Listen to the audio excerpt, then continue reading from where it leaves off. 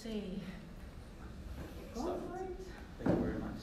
Hello everyone, welcome to my P5. After a long time of working, we're here. I'm going to present my project, which is called Architecture for Disaster Relief. Designed a robotic production system for disaster management and relief. So the idea is to explore the possibility of developing design systems, computational design systems and robotic building systems in order to create solutions which can aim to resettle and bring a relief to natural disasters. So I'm going to briefly go through my research part. I focused on natural disasters that had always caught my attention because from where we come from in Chile, there are a lot of them. So I've always been concerned about how architects we can act towards this. So this is just quick images that show what is happening nowadays all around the world. So all the circles are natural disasters happening and the kind of natural disasters. So it is, I think that it's not just happening in Chile, but it's all around. As I mentioned before, I'm going to specifically be working in Chile, a country which by its geography and climate has all kinds of natural disasters. Volcano eruptions, earthquakes, tsunamis, etc. And during the past years we have had the biggest events. So in this case I specifically focused on earthquakes. To understand a bit how an earthquake works, it's the clashing between two different tectonic plates. In the case of Chile we have 3 different tectonic plates that are colliding, which makes all kinds of fault types, but also comes with land earthquakes and also sea earthquakes. And that brings up the problem. So some years ago, we had one of the biggest earthquakes ever seen or lived, which brought the following question. There is supposed to be a prevention plan, happens the emergency, there's the whole catastrophe, and between the day of the emergency and 5 days is still trying to restore the order, and between 5 days and 90 days there's no solution. This means a huge amount of population living in the streets with the remainings of what they had, and eventually by this case 90 to let's say 3-4 year month they came up with an emergency solution which has a end result turned out to be the final settlement or living solution. So you could see here in a phase of 3 years how it changed from an emergency shelter to a housing, and still today there is no rebuilding of these places. So then I researched a bit in what disaster management is about. So how can organizations work towards reducing or preparing for these disasters, responding to the disasters, and also recovering and somehow coming up with plans that reduce the risks of these disasters. The thing with natural disasters, or in general disasters, you cannot prevent them, you cannot control them, so the best way to approach it is having ways to, let's say, deal with it. So we know what's going to happen, but how can we deal with it? And then comes 2 big main topics, which is the shelter relief, so the immediate solution to what is a natural disaster and what are these different requirements that they have. So we need protection, health, security, community, etc. So I did some research in that. And also what is a settlement, so the bigger picture, what's not just about having a shelter, but also we start rebuilding our community or rebuilding ourselves. So throughout the study of a settlement appears main requirements as home, security, urban farming, education, health, public spaces, energy supply. So all these are elements that are required to build up a settlement and that we can take into consideration. So how can we prepare, respond, and recover to natural disasters? So as I mentioned before, in the disaster management plan, there's about risk management, the disaster risk reduction, so how these settlements can also help to reduce the hazard of it. and eventually turn to be more sustainable projects. So I start proposing a new timeline, let's say, where we have a prevention phase which is worked with local communities, but also let's say, the organization, the National Organization for Emergencies. There is a very quick period of assessment, so see how much, which is damage, what we can recover, what we cannot recover. Eventually comes from a short period of sheltering, so we give an immediate solution, but eventually there's a recovery process which becomes the settlement. So somehow we don't jump the part of recovering or rebuilding the community. So this way I came up with a multi-scale design to production system. So it has to do with the designing in different scales, which would be the macro, the meso, the micro, which I'm going to go into depth of each of them. But the idea of working on these different scales is that we can approach, let's say, the problem in the different levels, such as a community, which is a macro, or a building process, which is in the micro, and how all of these relate. So as a quick design strategy, there is the idea of understanding the hazard analysis and what are the main programs for the settlement. So sort of have the big picture at once, where we analyze safety, existing evacuation routes, optimizing these routes, allocating the program. So eventually we take this program and we specify and detail the program clusters, optimize it by its environmental analysis, and also start generating initial geometry. After we have an initial geometry, we go to the next phase of optimizing it for its production by doing structural analysis, climate analysis, geometric analysis, and also how it could be produced. Well, this doesn't look a bit, but it sort of explains these three different scales, the macro, the meso, the micro, which each component, and I'm going to go detailing them shortly, goes to a multi-production system. So this is a quick, let's say, conceptual idea of how we can approach prepare, respond, and recover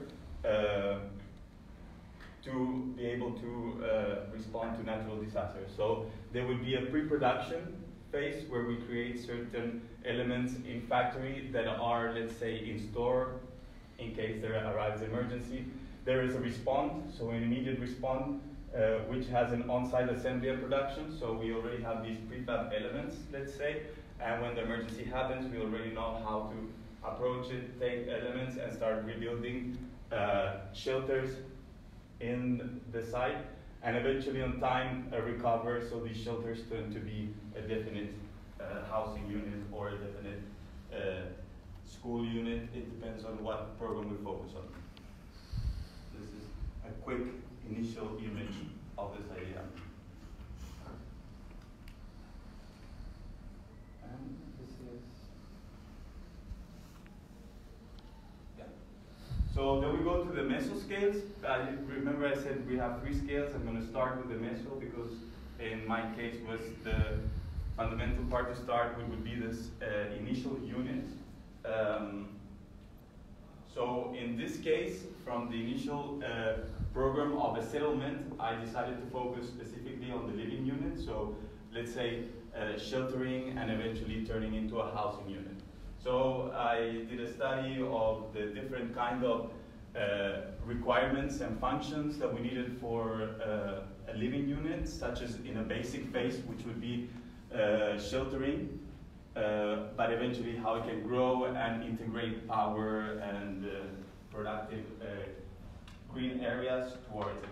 In this case, also start analyzing the minimum requirements for 2 to 4 inhabitants, let's say a small family or a big family, and all its requirements regarding square meters or volumetric. So with these data, we can start inputting it in phone finding models. So eventually start trying to give a volumetric idea to these different elements. So for instance, a minimum living unit has a specific minimum volume. We detail the program, so a humid area versus a common area. and then how these geometries can start varying depending on its environmental topology, its structural analysis, and also how it can be improved for hazard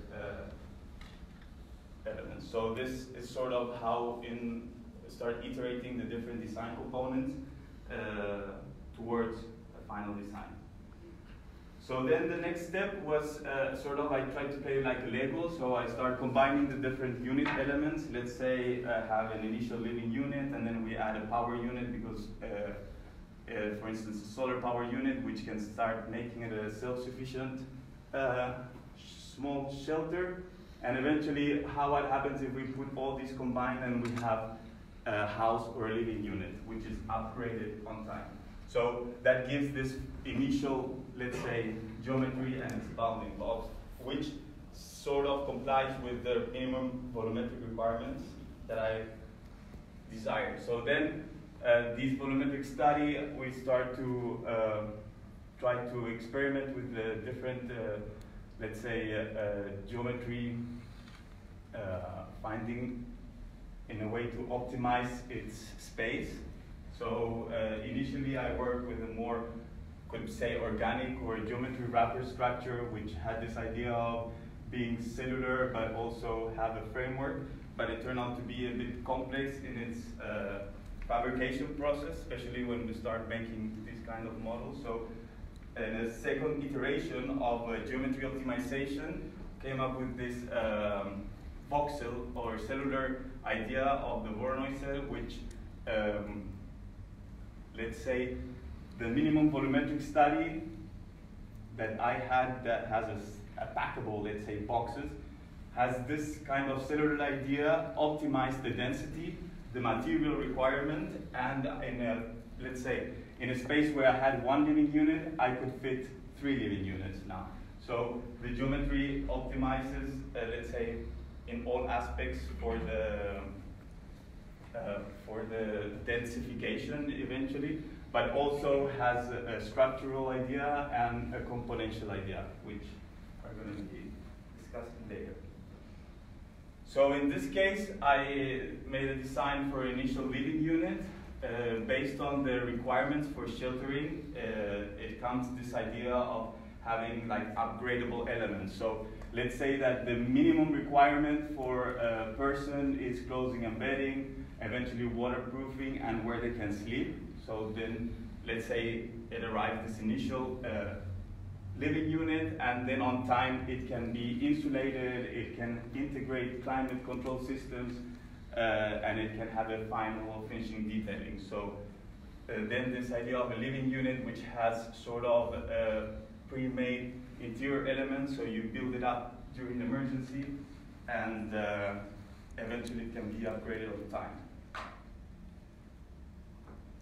Then the other part, which we also discussed, so we had the living unit, the other part had to do with the power and the green unit, so how this living unit can start integrating solar energy, also the different water systems, electrical systems. So these are things that are taken into consideration afterwards for its fabrication.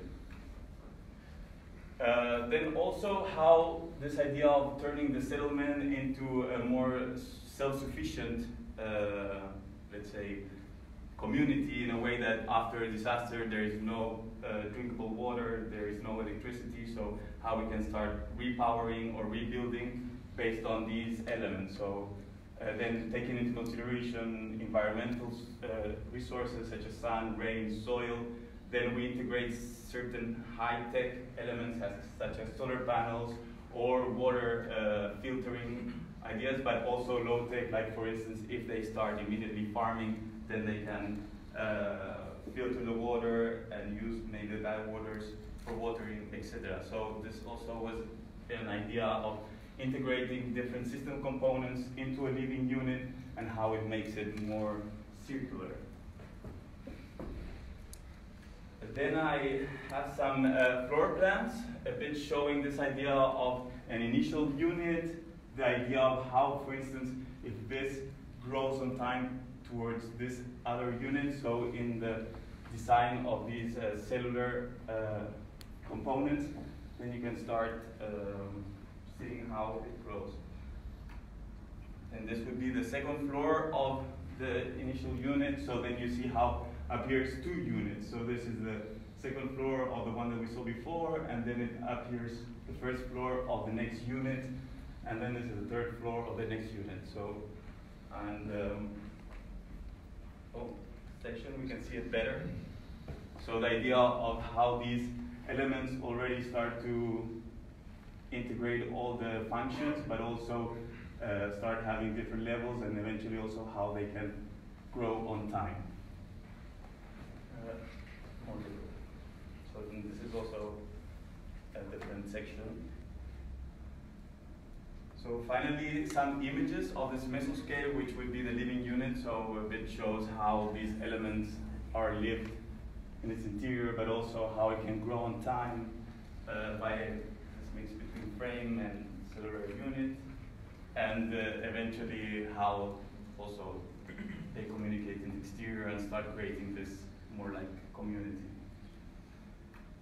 Then, going back to the macro scale, let's say we already figured out how we can give immediate living solution that could be upgraded in time to end up being a definite living solution. But how does this look in the bigger picture? So the idea of having this cell that can grow would apply. So as a case study, as I mentioned before, we're going to be working in Chile. This was is a sort of a prediction system which says that the next earthquake is going to be more in the north side, where we already had one. So I decided to work specifically in the region of Coquimbo, where we had an earthquake, I think 3 years ago, and they also predicted this zone is going to have. So in this map, let's say this is the initial hazard safety information that we get. So all this area that is in yellow is the hazard zone. So in case of an earthquake or a tsunami, all that area is totally, let's say, lost. And they also start situating the different evacuation routes. So these are images of the last disaster, so you can see how, let's say, everything is destroyed and gone. For instance, this area, which is also the top area there, are the areas that are considered non-safe. So you can see that the loss is total. Then we have, let's say, the geographical side, start doing some environmental analysis, solar analysis, humidity, radiation, etc., which are data that also will work for the input. Then I took a specific section to work on, this idea of building more the community. So initially comes this idea of the evacuation routes. There are starting points where we have the sea, this is the hillside, so in the case of an emergency, authorities start announcing and people start to evacuate. So the idea of designing with these is that at some point we can, for instance, this shows the normal evacuation routes, and this is an optimized evacuation route. So how you can evacuate quicker, but also rebuild based on this. Then back to the idea of the settlement, we start establishing specific programs. So, and each of these specific programs also has area and the volumetric study. So how they can be applied on a system. And as you see, I consider the living unit as one of the main program parameters, so that's why we are focusing more on this. So based on the environmental analysis and the hazard analysis, we start grabbing these different programs and iterating depending on its depth of height. So let's say this is the sea side, this is the top side, and we start allocating these different programs until we get to an optimal allocation based on, for instance, this was the one that I chose where the emergency program is more on the bottom versus the living area that is more on the top. So you build a community that is works safer, so in case of you have to run, we go up, your house is there, and everyone is safe. So in the section starts this idea of growing. So we first have the main evacuation route. This is the seaside again. Then the sub-evacuation, so how it starts spreading or branching, so it also controls the flow of the people. And eventually we have the allocation of these programs, and it starts a volumetric variation based on the different volumes requirements. And then comes this idea of how these volumes start to voxelize or be more cellular, and shows also the idea of grow on time. So initially you start with some cells, but then they keep growing, and we create a new community. So this is a bit an idea that shows these cells that go growing, the difference between a build cell and the frames, and how they can grow and start rebuilding their community. So this is also a quick image that shows this idea of densification. Finally, the microscale, which would be the building process, let's say. So it comes with a multi-scale production system. So the idea is that we have our unit scale. The unit it's optimized already, it's designed. Then we have components. The component scale is the building, so how we're going to build it and make it. So the components are optimized based on its geometry and structural optimization, environmental requirements, etc. And finally, a material scale, so how these are going to be produced. In this case, along the many years that I've been in hyperbody and in robotic building, we have been experimenting and researching through different robotic production or fabrication processes, such as additive manufacturing, subtractive manufacturing, or aggregation. Based on these, let's say, pre-knowledge, I came up with a design system which includes a pre-production system. So let's say what is going to be built in factory. I also studied the materials that are approachable in the site and are approachable, let's say, in Chile. So basically are all wood, steel profiles, and let's say all the covering such as EPS, polycarbonates, and steel sheets. And eventually there's also the on-site assembly idea, so how we take this fabrication methods to the site and can help building. Why is it so important for me to go or to look the idea of integrating robotics in the building process? Is because when an emergency happens, the people don't have the knowledge to rebuild their house.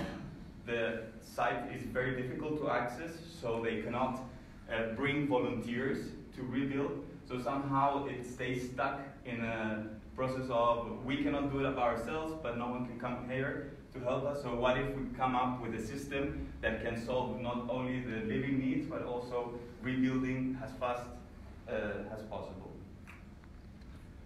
So then comes the unit components. So we already saw a bit the idea of the unit, but then this has a different design and building process. We have an optimized foundation, which is made in factory, a structural framework that responds to the idea of you have an initial cell, you have this framework, but then you can grow towards this side. An interior furniture that is also pre-produced, a component substructure, and then also the interior-exterior skin. I'm going to quickly take you through the different production process of each element. So also the idea of having like a sort of the plug and play system. For instance, we start with the foundations. The foundations are optimized in its geometry, but also the idea is that the foundation also integrates the main connection to the framework. So this idea was to create 3D milled cast elements where you can cast the concrete. So then you have an EPS milling, concrete casting. You integrate the steel joint that is also specifically made. for the specific cell, and then you have an optimized foundation which integrates a vibration damper, so we sort of approach the seismic relation or the seismic importance in the main element. Also, the idea of having them as individuals is that you can bring them on the side, you put it in, and once you go connecting them with the several frames, it creates structural strength. So it's a bit what you can see in the 3D models, also what we'd like to experiment. In this case comes the idea of an on-site production system. So it's, that was the foundation. So now we go to the structural framework. So the structural framework, the idea is that, let's say, the material arrives on-site with a local, which is stored locally, and we get them locally, and we set up on-site production system. In this case, as we mentioned before, there's no power, but we could have some kind of generation, energy generator that can power up this element. For example, the kite power project, or some solar panels, and can build the system on site. In this case, the structural framework considers all the main elements, such as vertical and horizontal structural elements that are connected to the foundations. These elements are specifically designed and, let's say, tagged, and also optimized for the different elements. So as we saw how we could produce the 3D milled foundations robotically, in this case, rather than a subtractive process, it's aggregation, let's say like a transformation and aggregation idea, where the robot can go grabbing the elements, it can cut it depending on its, let's say, angle of connection, and they can go moving it. So for instance, it grabs one, it grabs the other one, and then it can either be a person who helps to screw it, let's say, to make it the fastest way, or it could also be a third robot that helps screwing it. So these are also some references of timber fabrication, robotic fabrication, where it shows a bit the idea on how to connect and also work with the gripping and giving it structure. Afterwards comes the component substructure. So we have initial frame, but there still is a material necessity for its structural optimization. So then we come up with this idea of a sort of internal structure that can enhance the structure, but also allows the connection of the different skinned elements. Afterwards, we also have the idea of interior-exterior skin, so how these different components start to have different use. For instance, one could be a solar panel, the other one is just the opening, and the other one is just works like a, in this case, the idea was that you have the panel, sort of the frame, and you have an inner one that integrates the plumbing and electricity system, but also you have an outer layer that perhaps has a tectonic which can respond to an environmental such as rain or sun collection. Finally, there's the interior furniture, which also is the idea that it's pre-produced and it also connects to the same frame. Work also made out of very cheap or recyclable materials, so it can also give the people the, let's say, the option for them to customize their places, but also in the case that there's no time for it, they can come and have already settled area to live. So this is a sketchy detail, which a bit shows the integration of the frame, such as in the horizontal, but in the vertical way also. But then the idea of an internal skin, an external skin, which what I was also working on, but did not have time to visualize, is this idea of also integrating the systems in it. So more than having a skin that goes like this and like this, it's more an element that can, also the fabrication, process allow to have these gaps where you can either have ventilation or the electrical system included in it. And eventually the idea of these layers is that they can be upgraded on time. So this was also the idea that showed a bit the detail of the foundation and how it has a damper and metal connection that also goes in through it. So to finalize, and this is 5 minutes, I think I'm missing something. Just to round up, comes this question that I've been continuously making: what is next? So how the demands of a crisis also represents unexpected possibilities, creating opportunities to work in extraordinary situations, as long as we're willing to do it ourselves. So this idea of coming up with a design to production system which addresses a prepare phase, a response phase for the emergency, and eventually considers also a recovery idea of upgrading on time, can, let's say, redefine the timeline of how we are responding towards emergency, specifically in Chile, and how the idea of not only having local participation and, let's say, the responsible authorities, but also as architects, we can also start being players in the game to hopefully give better solutions and avoid this idea of having unhealthy shelters that turn to be definite solutions, but have a more low, high-tech new design.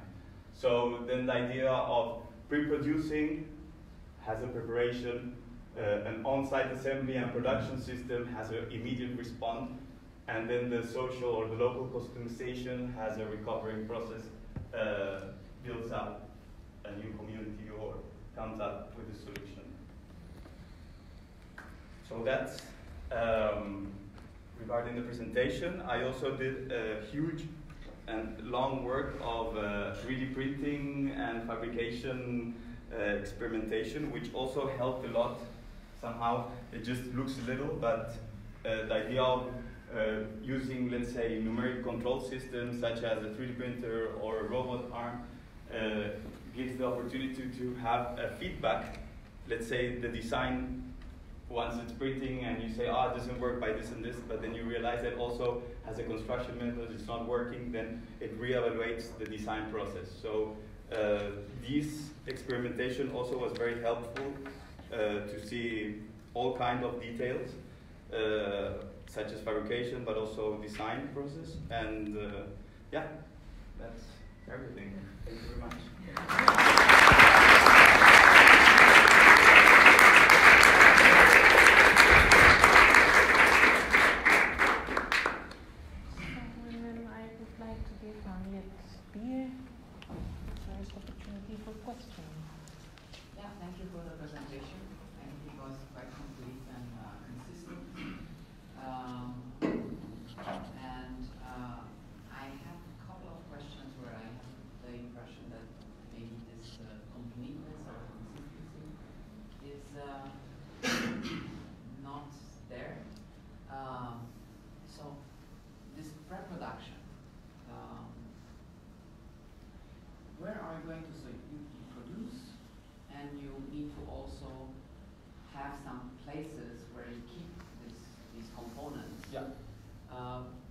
How is this happening? So the idea, for instance, so let's say that, as I said, there has to be a local participation. So we do have a municipality, for instance, which is located somewhere here. The municipality has a preparation plan. It should consider the idea of having, let's say, a robotic factory. Sort of, I actually had an image, but the idea is that the municipality or the local authority has its own fabrication site. On site, let's say they pre-produce and they store the elements because we know that eventually it's going to happen. And also the idea that it's not only for disaster management, perhaps it's social housing, the next stage of social housing, for instance. And then the idea is that from here it happens emergency, and then they can attack locally by bringing these trucks with power generation, and start also the on-site idea.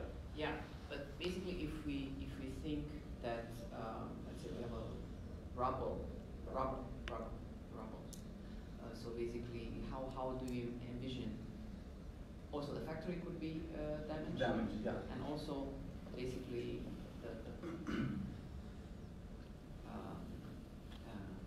so basically, I still don't understand precisely how is this to be envisioned at the phase of pre-production. Yeah, I agree, and also let's say in the initial program allocation, let's say, or the bigger picture, it comes with this idea of a production unit. So we already know where is hazard zones and where is no hazard zones, and we come up with this plan, and we say, okay, first, perhaps maybe the first cell that we build is the production factory. And we build it in the top of the mountain. Maybe it's not in the bottom of the mountain. We build it at the top of the mountain as a way that we know that it's going to be able to respond. It's safe towards hazard, but it's also going to be able to respond as fast as possible. So it is, I think it's part of the plan in the macro scale, how to... Yeah, I was thinking actually that, for instance, ETH with this mobile robot, right, that actually is probably more able to go through areas that are not, let's say, not a street. Maybe this would have been interesting to also consider. Yeah. And maybe also other possibilities to get the material and the components that you need on site. So helicopters, I don't know. So somehow basically being able to establish this eventually in worst case scenario, getting it basically from outside. And maybe one more thing, if you go to the slide where you show the production on site.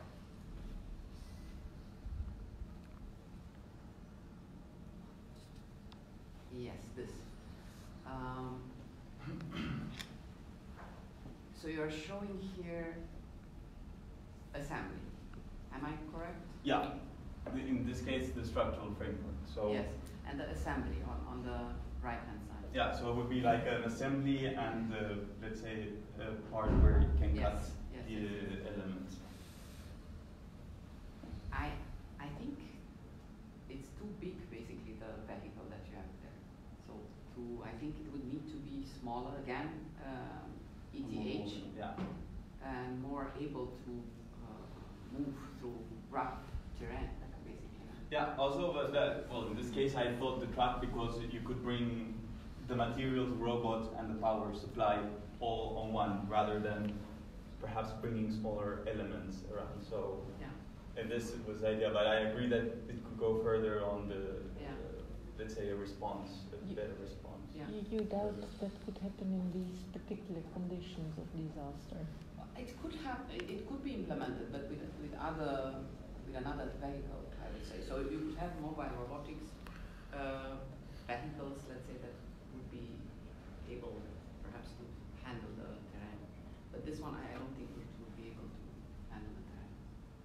In worst case scenario. Yeah. In best case scenario, yes. So, but otherwise, no.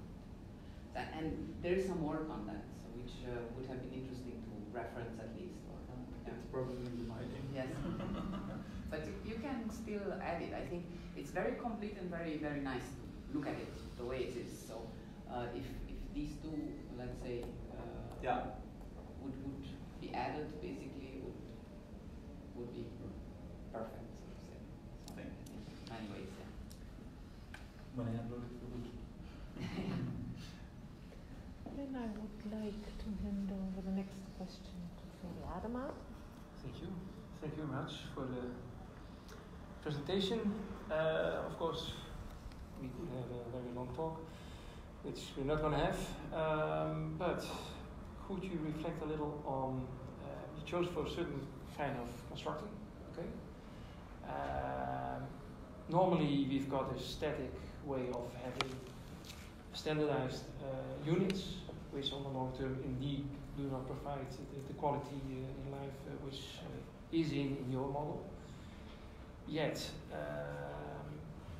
standard versus customized, but every beam is customized over here. Yeah. So how does it relate, and could you maybe tell something about the speed of building, because constructing on the side? Do you have an idea? Yeah, no, totally. So first, the difference between, let's say, standard building and non-standard building. I think that this whole project started a bit by the frustration of how standard system respond or not respond to it. So in that sense, I think all this comes up because of that reason. I agree that having a standard panel or a standard element that you just, let's say, populate stacking, either it's stacking on the side or stacking on top, it's a proof working system. But has showed in the design, initial unit design, where from the stacking idea you start to reevaluate the geometry into a more cellular idea, there proves reduction in the material and the space, let's say, but it allows a major densification to start. But then has a production part, as you say, of course, having all elements that are totally different from each other, such as in all this case, I mean, each foundation is different, each beam is different, each furniture is different. It is standardized on my computer, on the script, but I agree it takes a bit more time to produce, especially as the research we already have been doing, we can see it. But once it's put on practice, I believe it's a system that can work faster. Then also the idea of using robots is in a way to aid the lack of building force that happens in that time. So there's no way to bring it, or a lot of people to rebuild, let's say, communities. So the idea of a non-standard building system allows this to rebuild in a faster period of time. So sort of in the timeline. And at the end, let's say, think a bit how they build the cars. So somehow the cars also have very customized elements, but they can be mass-be produced. So it a bit goes in this same way, I think. Oh, okay. I don't know if I missed some part of it. And who is managing the building, the construction side? Who's managing? The robot. Okay. No, I think that's what I was also trying to say at the end. So there's not just a local authority and emergency, but there's also, let's say, a designer or a builder who also is involved in this system. You know, so if you want to hire him. Yeah. May I ask another question? A short one. Okay, then just one short nasty question. Where is the access of the circulation system for the dwellings? Where is that? The circulation system, how do I get into the dwellings? Because I know you thought about it, but we did not address it. At least I missed it. So, for instance, in this case, what I tried to show here with the exterior staircases, so just because it doesn't look good in the floor plan, I didn't put them, but let's say you have the ground floor unit, but then you also have the top unit. It has its, let's say, built accessible system, but also in this first floor plan, for instance, these are the different cells, but then you can access, let's say, your unit here, and the other one has a staircase that goes up here and accesses the next.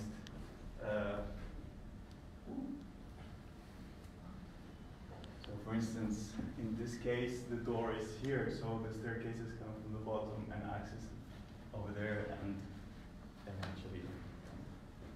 Okay. I hope that's it.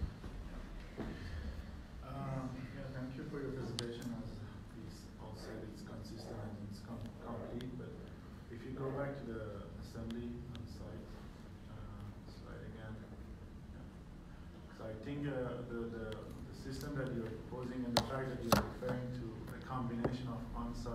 offsite, it's relevant and it's important.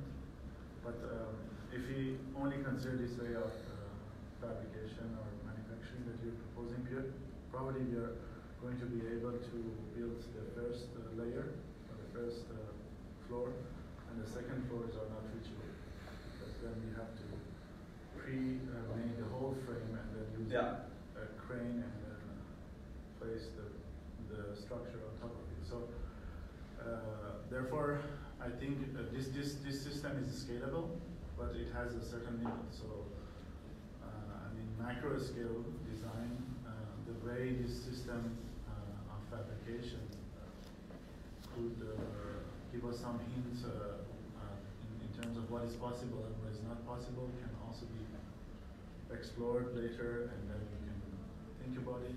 And with regards to this idea of combination of the truck, which is a very inaccurate, let's say, vehicle, and robot, which is super accurate, I think there, in addition to the research by TTH, there is a research by MIT, which actually they are mounting a very small Puka Agilus on top of a crane, and then they are building larger structures with that. So I think this combination of dirty and not accurate and clean and accurate, I think that's a strong statement that you are making, but to which extent this is working and feasible, it really depends on the design. Yeah. So by the way, have a look at Hong Kong is developing basically a cable robot. Also here in Europe, there is a research group. But in Hong Kong, they make it very simple, so that you really can use it. So in the sense that again, an approach where it's not expensive, it's you can 3D print the parts, you can produce it basically yourself. So yeah, there are. Like in the whole field there. Yes. yeah. So if I want to like comment based on this, I think your proposal is so clean, and it lacks that level of dirtiness, which itself can have a certain beauty and aesthetic and tectonic, which we sometimes see this in our studio. So I think you can later think about it, because if you go, for instance, to one of your sections, like if you do that now, so everything is so neat, which I don't think this would be the case. It suggests, I mean, it's obvious that you're suggesting the combination of offsite and onsite, but then. But also it's to have with the time of response. That was why we came up with the idea of the pre-production. Like for instance, the foundations could not be made. They could be made, but it would take much more time. So the idea that you, I don't know, you bring the foundation and just put it in there, and it already has the elements. So I think the idea of having these two systems was more to approach a fast response. But I agree with what Sinan was saying, because even if you look, the floor is straight, so while you say that you build on the mountain. Yeah. So there are some parts are overly simplified maybe also, and maybe like Sinan was saying, not dirty enough for the conditions. I mean, a bit of like maybe grotesque is not right term. I mean, last question: if you wanted to build this in Chile, just as a quick reply, you can say, how would the society there would have received this? Do you think it's going to be something that it will fit in the context? I think it will have the societal a aspect. good reception. I mean, if they give you a house, no one is going to complain, except except that it turns out to be like the case that I showed, which happened a lot. So, I mean, people are like not picky You know, it's like if I have a place where I can live and it does not filter water, it has insulation, and it has all the furniture in which I don't have to buy. Let's go. That's good. I would live in one of these. I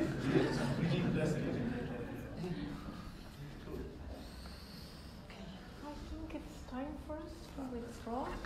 We hope to come back within 15 minutes. Approximately.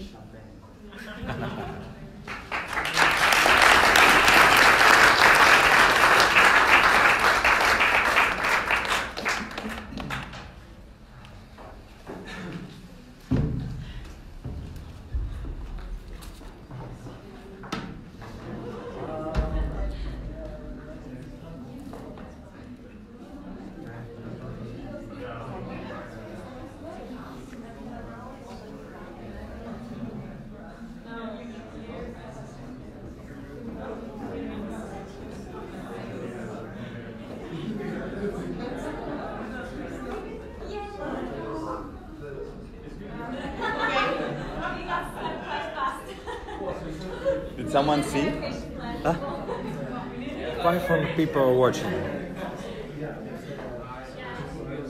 Marco, shall we end this feed now? Pick it up later? Yeah, I agree. How do you say? I think